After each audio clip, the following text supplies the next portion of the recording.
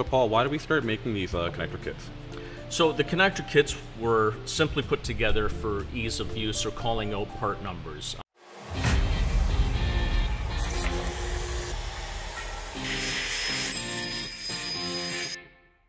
Hi, I'm Patrick, this is Paul. Welcome to the Proax how-to videos on aluminum extrusion. This will be the connector video.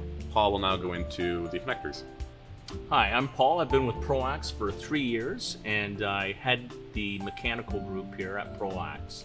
So Paul, why did we start making these connector kits? So the connector kits were simply put together for ease of use or calling out part numbers. So you know exactly what bolt and what T-nut goes with what gusset.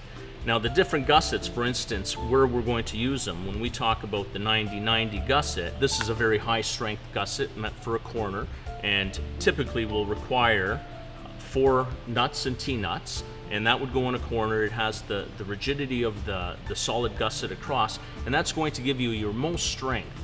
There are other ones too. We have the smaller profile, 45-45.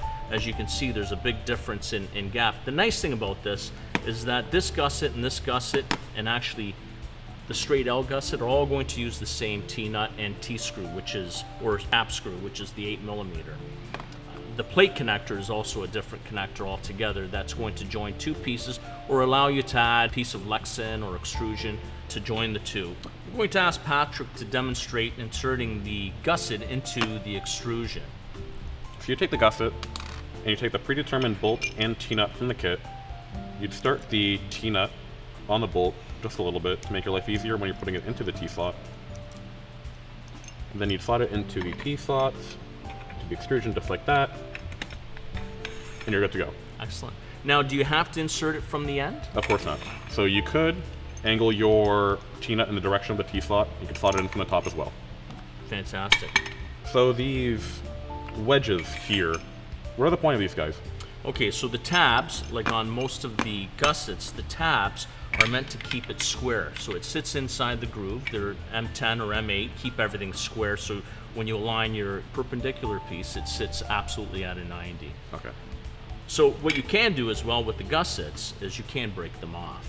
You use a little needle nose plier or a little plier and you break them off. And the reason for that is if you're doing a 90-90 and you needed to put this in here, as you could see, the tabs do not sit within that groove, but you need to have this mounted this way. The tabs get broken off and then it sits this way. Paul, are there any other gussets that we could talk about right now?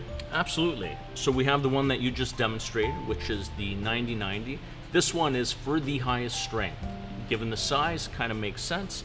We go into the 45-45, smaller gusset, it comes in the 40-40, 30-30, and all that is the width of the extrusion. This is a smaller gusset, very strong as well, and depending on the application, this would be used. And then we can go with the Hideaway angle bracket, or gusset, if you will. This, of course, is not as strong as this, but it's a little prettier. It's the color of the aluminum, it's anodized, looks very nice. And then we get into the plate connector, and the plate connector, we won't demonstrate right now, Patrick, but it's basically to attach 2 pieces of extrusion together, such, or it would be to attach a piece of Lexan or plexiglass onto the extrusion. Thank you for explaining all those gussets, Paul. We hope to see you in the next video.